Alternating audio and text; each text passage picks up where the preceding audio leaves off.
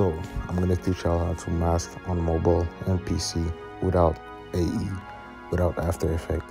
So on mobile first, you're gonna need to have the app called CapCut here.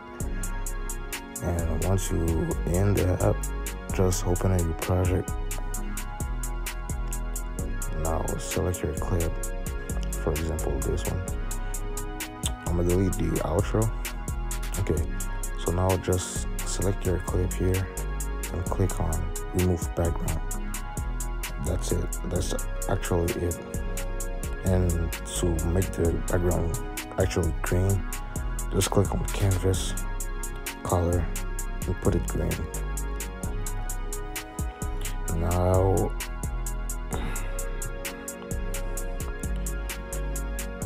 it's not perfect, like you can see here.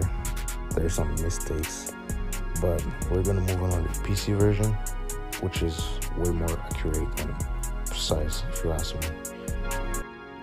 All you have to do is click on new project, green screen,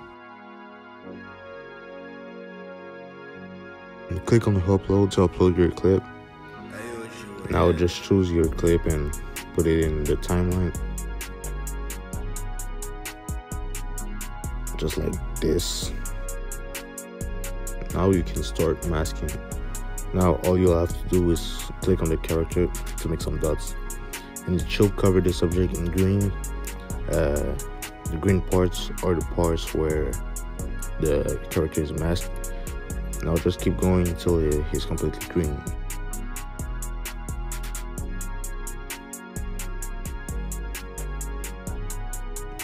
You can preview it to see how it looks and all, but as you can see, there's some holes in the mask.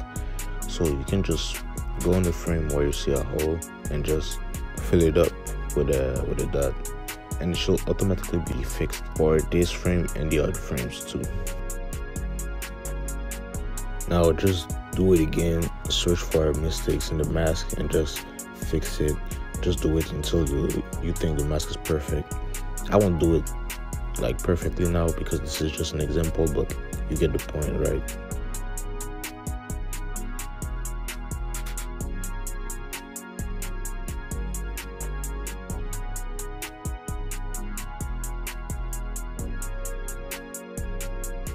Now I'm gonna show you an example, like if you spill up or if the mask spill up out of the place you want it to mask. Actually, I don't know if it makes sense, but you'll see. Example, these two buildings got into the mask. All you'll have to do is go in there, click on exclude, and just delete the points, and it should remove the mask, and it should be good. So now when you're done masking, just click on the button called done masking in blue here, and then you'll be at the place looking like this.